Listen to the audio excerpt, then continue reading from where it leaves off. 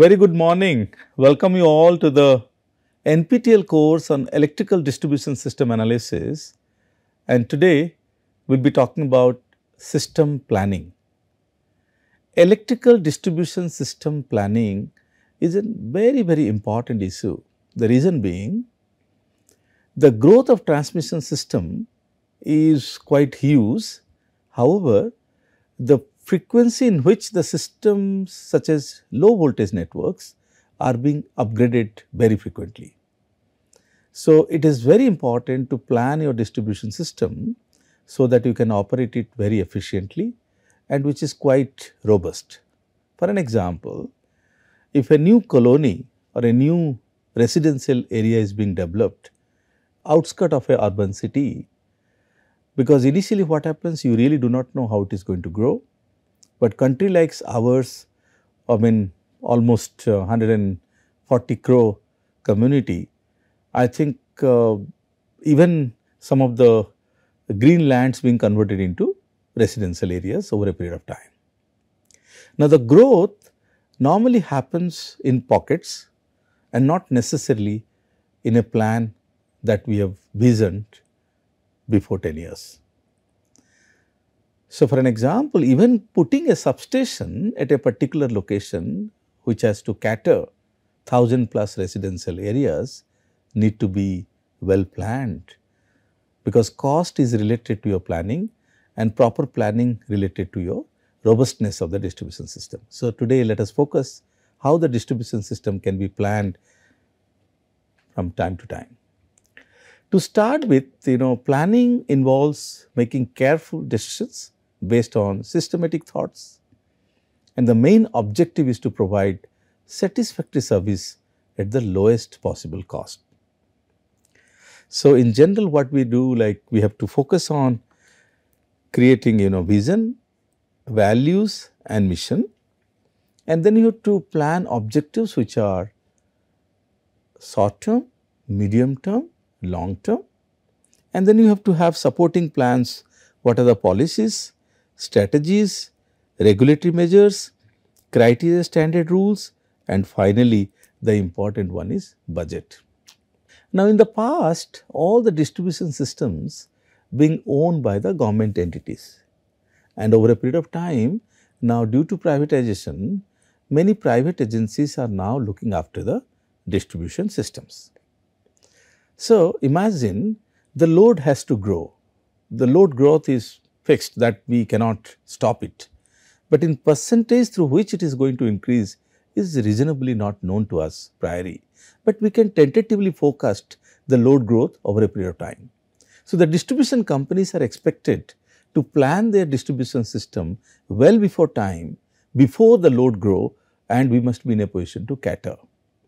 In contrary, the distribution companies do not want to spend too much of money to be well prepared ahead of time. So, I think there is a throat cut competition where the distribution company has to cater the increased load with minimum investment become a challenging task, and that can only be achieved through proper planning of distribution networks. Now, when you talk about power utility planning goals, we need to identify the best schedule of future resources and actions to achieve utility goals. That means, let us say you have a distribution system, and the distribution system also buy energy for their own customers, because the energy cost which is going keep on varying every hourly or every 15 minutes or maybe every day. So, we need to buy the energy with lower cost, so that the energy cost need to be paid by my consumer will be very minimum. Now, driven by future needs and time to fulfill these needs with defined priorities in the master plan become a question. Now, which involves an elaborate and systematic plan of action for the future. So, we have to have a strategic cycle of thinking, planning, delivery and review. Regulatory measures by central and state regulatory commissions as per the Electricity Act 2003 section 79 and 86 ensure service quality and performance standards. For an example, let us say at a particular duration, the energy cost is very, very high. Okay? So, naturally as a business entity or a distribution company owner, I will not prefer to buy that energy for my consumers, because I know if I do buy to cater my consumers, then I have to pay more money and I have to collect more money from the consumers. So, there are two ways for me: either I have to have my own generation to produce it cheaply, or I have to pay huge amount to buy energy during peak time and make sure that none of my customers are facing any energy cut or energy failure. Now, there are two issues here. First is the distribution company need to pay a lot of money to make sure that there is no shortage of energy or there is no peak energy deficit experienced by the consumers. That is one goal. And second, the consumers may not be attached to your distribution company if you are not providing a reliable energy supply chain or a system throughout the year. So, I think that is an important question need to be seen. Second, now you do have industrial loads, and these industrial loads actually normally create huge harmonics for your distribution system, which is a bigger challenge. So, you need to have industrial load to your system, but you have to make sure that there is no harmonic associated. So, I think the regulatory commissions always force the distribution companies to make sure there is continuous 24/7 energy supply, okay?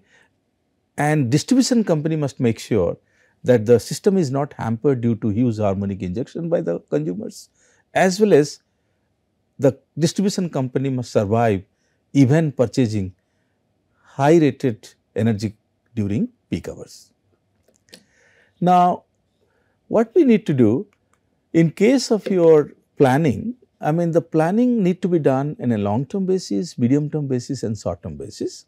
When we say long term, one has to plan for 5 to 10 years origin, and in case of medium terms probably it is 1 to 2 years, and short term actually you have to immediately plan for the current and just next year. So, one has to plan properly short term planning to the best, and then certainly for long term and medium term for robustness and sustainability. Now, there are many feasibility studies which says identify, evaluate and finalize the best plan. And first of all, you need to define the problem, find alternatives, options, then evaluate those alternatives and select the best one. So, and then we have to prepare a project report for the distribution company side, prepared for long, medium and short term works, include an additional plan or per chart or bar chart for each activity and work, and set different yardsticks or milestones to complete the assignments from time to time. And then finally, all the distribution companies need to go to regulatory commission to get it approved from the own organization, both financial and economic appraisals, and also the regulatory approval from the regulatory commissions from the state. And hence it need to be implemented. Now, when you do a planning study, first of all, when we talk about planning of distribution system, so we need to do the implementation of plans and then finally monitoring, comparing with the outcomes, and then there could be some few new plans because there are few challenges that you observe, and then you move to no undesirable deviation from the plan, and then you can have new plans and come to the planning origin. And if there are some issues, then you can experience some undesirable deviations, then you have corrective actions, and then finally you reach out to planning activities. So, this is how actually we learn over a period of time. For an example, you have established a distribution system 11 kV/415 volt, and then you realize no, this is not going to work here, that need to be increase, the rating need to go up because the area is growing very fast that you have never thought of. So, that case actually you learn and then you again go for a new planning to address the issues on ground. Now, the planning methods, what we do basically, first of all, we forecast of energy as well as we forecast the power for a period, that is maybe for 1 to 2 years, let us say it is for 12 months, and then deciding generation and energy purchase. So, we need to plan actually how you are going to procure the energy, and then finally, we go for special forecast of energy. So, first of all, For power demand with specific growth rate over a period of time. For example, if you are thinking of 3 years, so today it could be 7% increase, and then it could be, let's say, 8%, and then it could be 10%. So you cannot be prepared with 7% constant increase. So you need to plan how it is going to increase over a period of time, and then decide the sub-transmission distribution substation locations, capacity, and as I told you in the beginning of my talk, actually how it is going to grow in a particular area. Accordingly, the substations need to be planned before they are being expanded. And finally, deciding the primary and secondary networks, location and its capacity, existing system improvement, and then expansion program. So this is how it's basically a feedback mechanism. You plan the forecasting, plan the energy procurement, then you go for substation distribution networking, and then finally you implement. Now, there are very interesting approaches. Please concentrate in this diagram. Now, existing generation capacity, because let's say we are doing it for a very long term, the 21st century planning approach. So, we had certain loads over a period of time, and then it is keep on increasing, over the years. And naturally, the demand curve, the megawatt required demand curve, is certainly it is going to spike, okay? There is no doubt about it. But the question is, this energy demand what we are talking about, this is the order in which first of all we have to work out energy efficiency mechanism. Means if some lighting which is currently with conventional lighting system can be replaced by, let's say, LEDs, all right. So with the same light, let's say the reduction of energy is close to 60%. So we can reduce the 60% increase of energy for a given period of time over a year through energy efficiency mechanism. And then we can also do it through load management mechanism. That means load can be managed at maybe a distributed way. Okay, you can divert the loads. Maybe distribution system planning can be arranged in such a manner. No new distribution substation need to be installed immediately, or you can delay the time for some time. Okay, so you can delay the installation by some time by proper load management schemes. And then we move to the distribution generation sites. So we can induct actually bit of distributed generations, probably could be renewables or maybe bit of diesel generators, though it is not recommended nowadays, but we need to have it. So through that we can manage, and then you can reduce bit of actually theft. Theft means it's not really theft to me, to be very frank. So it is basically unaccounted energy. Okay, so it could be improper calculation, unaccounted energy. So those components can be reduced. So when you reduce those components, probably the distribution company become more sustainable. Okay, and then saving of electricity, underutilized devices and proper utilization of energy could be another solution. And finally, net new generation plant grid connected capacity to be added. So you can add new generation, new systems to your network, so that over a period of time, in next 20 years time, next 10 years time, you are well ahead, well prepared with time. There is one interesting concept, as you could see, this is known as demand side management. So demand side management probably allow you to delay your investment. Okay, so instead of putting a new power plant immediately, as and when load increases, probably we can do bit of load management schemes, which is known as demand side management. So your activity during the peak load hours can be displaced to some of the off peak hours, so that you can delay your investment for installing new generation capacity. That will help you even in reducing your investment in the distribution system planning side. So traditional least cost planning, what we normally do, we minimize the cost of electricity supply by acquiring resources at the lowest cost, considering all resource cost, construction, operation, sub-transmission, distribution, consumer and environmental cost. Now, when we identify the inadequacies, that is poor voltage regulation, higher system losses, higher equipment failures, bad quality of power supply, and no scope for future load growth. So that means these are challenges actually that need to be identified and removed from your traditional least cost planning, So the classical way, actually, even though you do a reasonable planning, it is not necessary that you will be free from all those challenges. For example, if you have, let's say, there is a street and it's a long street, okay, and the substation is staying in the entry gate of the street. So naturally, the voltage issues being experienced by rural areas with a single feeder going half a kilometer, 1 kilometer, I think you cannot stop those voltage reduction and the poor voltage experiences at the substation as well as near to the consumer end. So probably those things need to be addressed in case of your planning. Now, initial system improvements cost effective in addressing system inadequacies compared to laying a new extended system.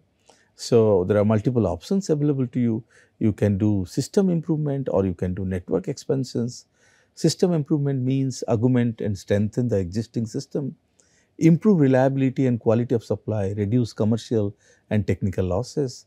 And in case of network expansion, evaluate least cost optimal solutions considering capital cost, kilowatt and energy losses, and net present values. Compare net present value to choose the least cost solutions.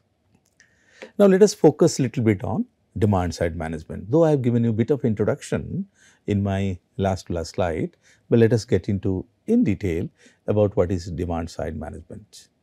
Now, planning, implementation and evaluation of utility activities designed to encourage consumers to modify their electricity consumption pattern, reduces energy cost for consumers and defers the need for new capital expenditure.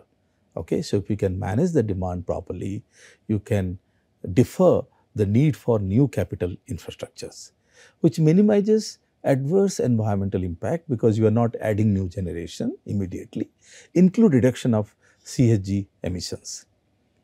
The report of National Development Council Committee on Power has indicated the potential for energy conservation is as follows: industrial sector 20%, agriculture sector 30%, domestic and commercial sector is close to 20%.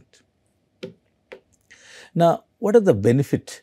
Reduce consumer energy bills naturally, because when you are not investing extra money, so that means your cost of energy become lower, and hence you will also charge a tariff which is reasonable, reduce need for infrastructure, economic development and job creation, increased competitiveness, reduced maintenance cost, improved air quality because generation is being reduced, reduced emissions, enhanced national security and increased comfort and productivity.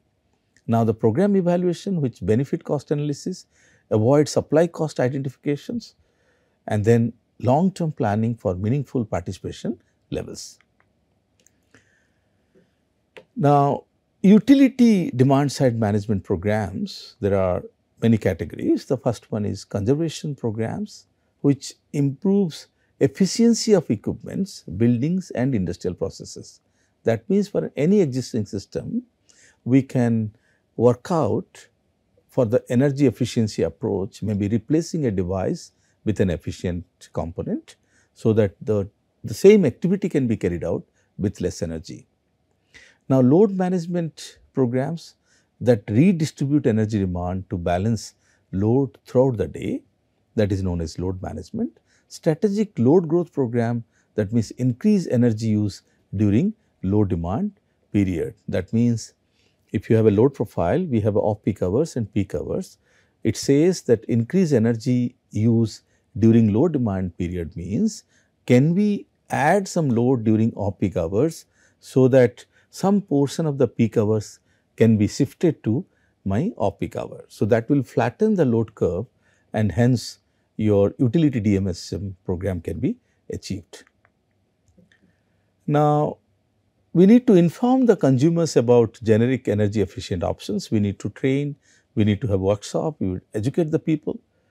I mean, there is one interesting example. When we talk about there is a washing machine that normally we operate as and when we desired, even sometime ignorantly, we switch on the washing machine during peak hours. Am I right? So, the question here that if that device, which is not necessary to be a priority device, which can be operated at any given time, including midnight, but somehow actually we don't do it. So the consumers need to be educated that please do not run your washing machine during peak hours. So that is one kind of information programs we call. And then we talk about site specific information program, where provide tailored DSM measures for specific sectors, financing program, that means assist consumers with loans, rebates and shared saving programs. This is a very, very important point. Financing programs means, now let us say the same example of washing machine. You tell the consumers that please switch on your washing machine during off peak hours or maybe during after 11 p.m. And then a consumer may say, because the energy cost remains same at 7 p.m. as well as at 11:30 p.m. So why do I switch on at 11:30? Let me switch on at 7 p.m. because I am not losing anything out of it. But if you say it will be half the cost or even free cost after 11:30, if you give some assurance of actually saving programs, so then the consumer may get up at midnight and switch on the washing machine. So until unless you initiate shared saving programs with the consumers, and if you involve them in and you allow them to participate in your day-to-day programs of demand side management activity, probably this program may not be successful. So the main idea is to involve your consumers, educate them and give some benefit in return, so that they will participate and help to defer your investment for a long time. And then direct installation programs, you design, finance and install efficiency measures, that is from the distribution company side you can do that. So with different criteria for planning, perspective plan which talks about 50-year plan for anticipated load growth and forecast load centers, annual review based on achieved targets, and then you have to have detailed project report to achieve the criteria, such as identify long-term and short-term system strengthening networks, address poor performing feeders, reconfigure them, and augmentation of line conductors and distribution transformers, implement new technologies for system improvement and develop a loss minimization plan over a period of time. Now, payback period financial analysis to reduce demand and energy consumption means you need to have a strategy that how much you invest and how do you get it returned back through reduced demand and energy consumption over a period of time. Security measures, where you can have alternative supply sources for industrial cities, sub-transmission open ring circuits 33, 66, 132 to 20 kV, 11 kV open ring main system in urban areas, alternative supply arrangement for important low voltage consumers, independent feeders for major industrial consumers, separate feeders for rural areas. Now, the voltage level for power connections up to 10 kilowatt, normally we connect to 240 volt, 10 kilowatt to 50 kilowatt, it is certainly 450 to 240, 3 phase. For 50 kilowatt to 5 megawatt, we connect to 11 kV. 5 megawatt to 30 megawatt, it is 33 kV or sometimes 66. 30 megawatt to 50 megawatt, 132 kV, and anything beyond 50 megawatt being connected to 220 kV.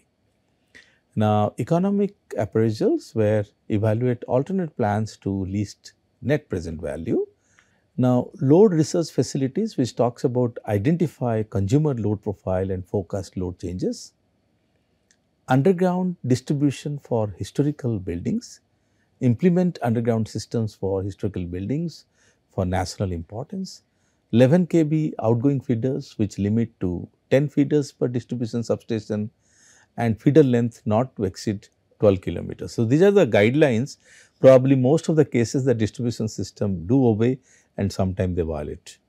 Now, in case of loss minimization measures, LT lines not exceeding 0.8 kilometer, use aerial bunched cables in city areas, improved metering with electronic meters for all consumers. This is mandatory. Now, 66 kV and 33 kV levels not exceeding 2000 MVA and 750 MVA respectively to avoid failures. 11 kV not exceeding 350 MVA in urban and 250 MVA in rural areas. And as you know about the harmonic distortion, where 5% is the limit that need to be maintained.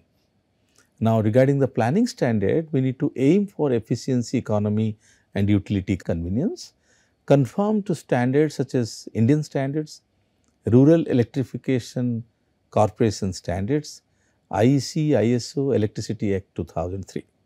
Now, we need to develop a standard cost structure for material and labor rates, system voltage standards as per Indian standard and rules, account for at least 10 years of load growth in new or improvement schemes, install fixed/switched shunt capacitors of substation to improve power factor and voltage profiles, install fixed LT capacitors on distribution transformers, maintain one mobile substation for every 100 substation as spare capacity to meet out the emergencies. Now, when you carry out the economic and financial analysis, determine the most cost effective plan among alternatives, assess the rate of return and risk on the investment. Now, annual expenses funded through operating revenue, capital expenditure funded through financing, reinvested reserves, reinvested earning and consumer contributions, and both annual expenses and capital expenditure to carry out a proper planning for your investment resources, either through a loan scheme or if your own investment. Now, return on capital become a very, very important challenge, because once you invest as a distribution company, as a private owner, they have to make sure that they get the return on capital in time. So, the investment and ROC become important. Investment is worthwhile if return on capital is greater than cost of capital. Cost of capital influenced by economic conditions, determined by institutions like the Reserve Bank of India. Now, time value of money is a very interesting concept. Let us discuss what is time value of money, because you have, let us say, it is basically, we normally say that the energy cost was 10 paisa before 50 years and today it is 10 rupees, something like that. Okay. So, for the same energy, you have to pay different price with time period. Okay. And as well as the investment, previously you can do a substation installation with 1 lakh rupees and today you have to spend, let us say, 20 lakh rupees. Okay. So, that need to be understood. Now, time value of money means money has time value, interest on its use must be paid, because when the time delay, when you get the loan from the bank and when you repay, you have to pay something beyond it.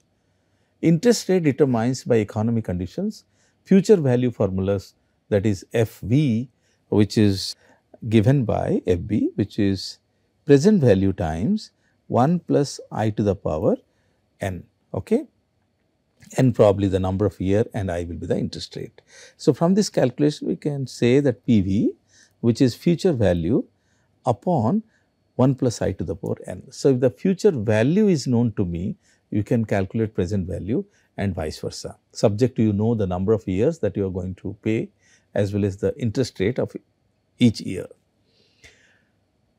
The total revenue requirement of investment is the sum of the annual charges extending over the service like return on investment, depreciation cost, insurance expenses, operating and maintenance expenses, interest on loan capital and working capital, taxes and other costs. Now, calculate sum of the present value of revenue requirement for each alternative. Most economically alternative has minimum present value of revenue requirement. Now, leverage annual cost method, which says convert capital investment to equivalent annual annuity using uniform capital recovery factor, where we can say the uniform annual charge R, which is given by P times I into 1 plus I to the power n upon 1 plus I to the power n minus 1. This will give you uniform annual charge. Now, there is one more interesting concept known as uniform series present worth method. It talks about calculate present worth of uniform annual cost or payment over a period. Okay. Now, the uniform series present worth, which is given by P dash, which is R dash time 1 plus I to the power n minus 1 upon I times 1 plus I to the power n. So, let us compare two different examples graphically: uniform annual charge R and uniform series present worth. So, that means if we can plot the characteristic like R versus P, okay, over a period of years, first year, second year, third year up to the nth year. So, the nth year is not really known to me, okay, but if P is known, I can calculate the value of R. Similarly, in this case uniform series present worth, if the P dash is not known to me, the R dash is known to me. So, from that R dash we can calculate what about P dash, and from P we can calculate what is. So, these are the two mechanisms one can plan from, of your R dash value to P dash and P values to R. Another interesting concept known as benefit to cost ratio, which ranks projects by ratio of present value of revenue benefit to cost incurred, used by Rural Electrification Corporation and Central Electricity Authority, that is CEA. Now, there is one more cost known as life cycle cost, which talks about total cost of owning a project over its lifetime, considering purchase, installation, operation, maintenance and disposal. Now, the present worth economic analysis accounts for all ownership cost. IRR, internal rate of return, very, very important concept. Calculate discount rate needed for present value of return to equal present value of investment. A positive NPV indicates a net benefit. However, a negative NPV will talk about the negative benefit, that is the loss. Now, payback period, time required to recover the initial investments, means it is similar to your any project. So, you may have 25 years plan, we can have 20 years plan. Ideally, in distribution system planning, most of the payback period is too long, at least 20 to 25 years. Does not consider time value of money or investment life after payback. Used as an indication of investment risk. Acceptable payback period for utility project, which is 1 to 5 years. Now, we are moving to another new section, which is known as mapping.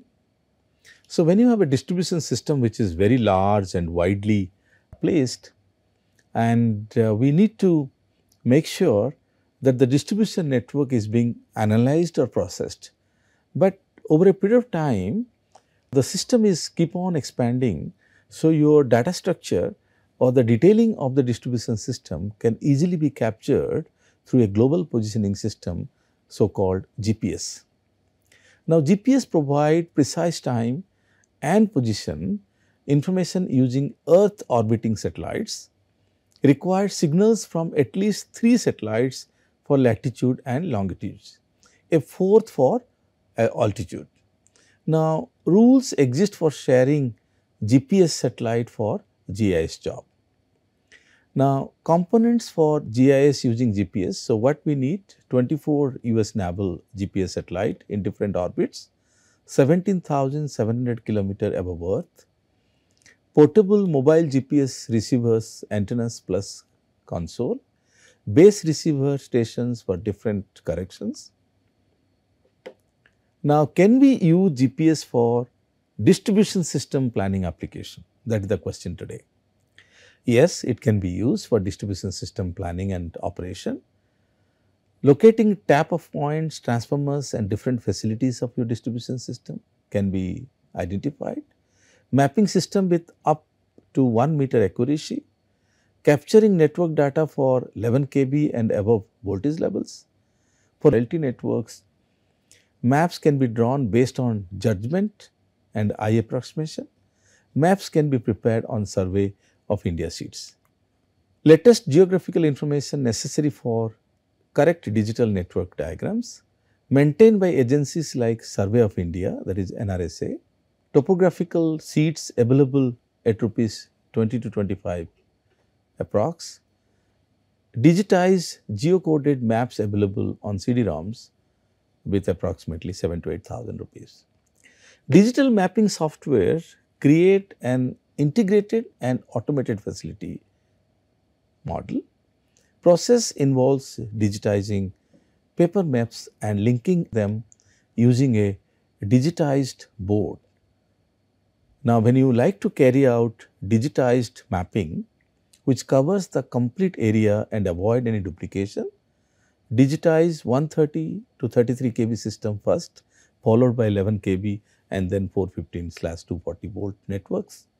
Use GPS and VHF sets for high accuracy in dense urban area. Use Oracle RDBMS for data storage.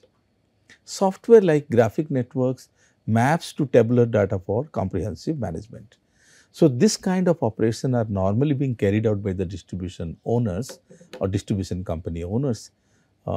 Those are in operation in most of the urban city of this country. So, this is how the mapping will be carried out, digital mapping. So, we do have a PC, okay, with computer softwares like AM, FM and GIS, Oracle RDBMS, and which can capture the image of the background. Then we can have GIS mapping as we discussed, which comes in, and then you get the satellite image raster, and then you edit the background, and then you convert to a digital background map, and then you get the GPS survey for locations of facilities and database attributes, and finally you create the digital network map with facilities in the database. So, this is the process of digitally mapping of a network. So, what will happen if I consider a huge urban city, let us say Mumbai, and which has been digitized, and then you can carry out any sort of analysis through this final network data, which is very difficult for any human being to create. I mean, we can have an Excel sheet with all the data available, but the GIS mapping can also take care of time to time change on your distribution system, and which can help you for proper planning over a period of time. Now, very quickly, when you talk about automated mapping, facility management, geographical information system. So, what is AM, FM and GIS? We need to understand. What are the benefits of AM, FM and GIS?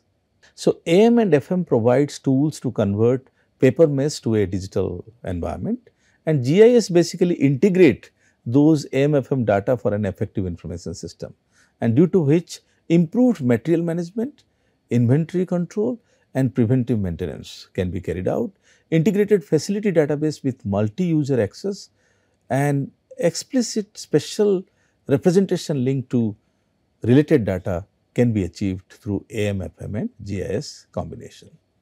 Now, there are different application of those three, which is planning, estimation and costing, management reports, design and operational logistics, maintenance and troubleshooting can be carried out easily. Now, in general, what is the GIS process? So, we first actually create a digitalized background map from survey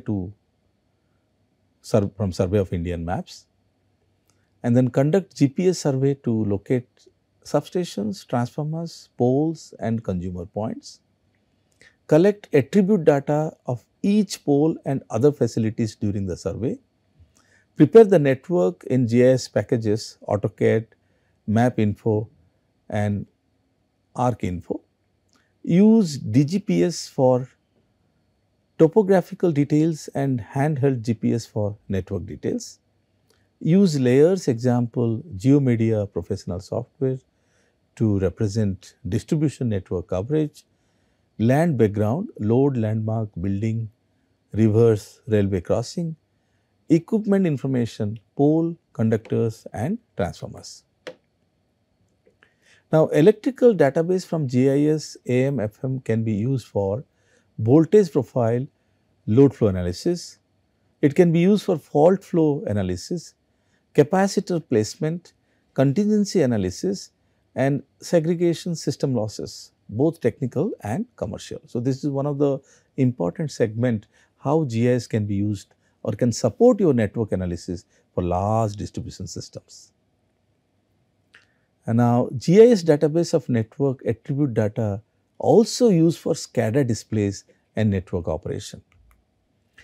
Different type of model in engineering where we talk about technical with the language of schematic diagrams and component functions. Then we go for physical, which could be graph or 3D figures networks, and then phenomenon modeling, mathematics, block diagram, equation modeling, algorithm, program language, and assignment modeling. This is how actually the modeling of distribution system being carried out. Let us quickly move to modeling of distribution system. Often the models used involve equations whose solutions are best computed by some numerical methods. An algorithm which is usually implemented by a computer program, for example, a planning engineer in a power utility may decide to model load flow on a feeder. Okay, there is a feeder and I am interested to know the load flow or the energy PQ flow, voltage scenarios, current scenarios, everything I like to identify. We have a load, we have a feeder, then we have connected to a substation. So, what is load current to me? Which is sending end voltage upon line impedance plus load impedance, that is V upon Z line plus Z load.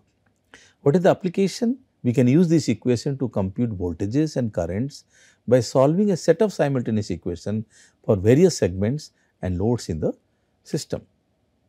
Now, we can also calculate real power flow transmitted through the line, which is Vs, the real power flow P, which is V sending, V receiving sin delta upon x. We can also calculate the P, power and reactive power generated by a power plant, okay, can be calculated P, which is EV sin delta upon x, and the reactive power which is EV cos delta upon x minus V square upon x, where E, V, delta x are generator no load EMF generator terminal voltages, power or torque angle of the generators. So, one can easily calculate the real power flow in the line, the real power generated by plant, the reactive power generated by a plant, as well as the current and voltage in the feeders. Now, circuit model for load flow studies, we need to model different components such as line, load and other equipments along with connectivity information used for load flow, fault current, reliability analysis and costing studies. And node resolution, this talks about nodes represent every consumer meter, unit of equipment and pole to pole segment.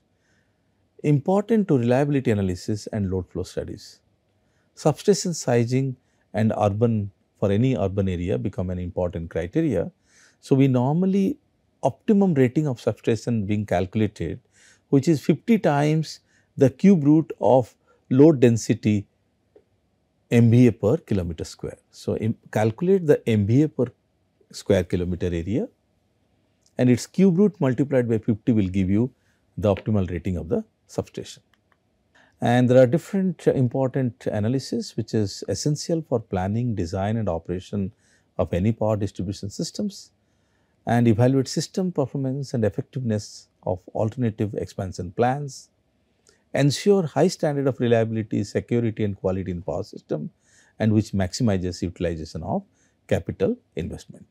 The nature of analysis especially involves computation of network voltage and currents under specific conditions, provides particular kinds of information for specific purposes, example relay setting and harmonic effect, determines requirements for capacitor banks and other components.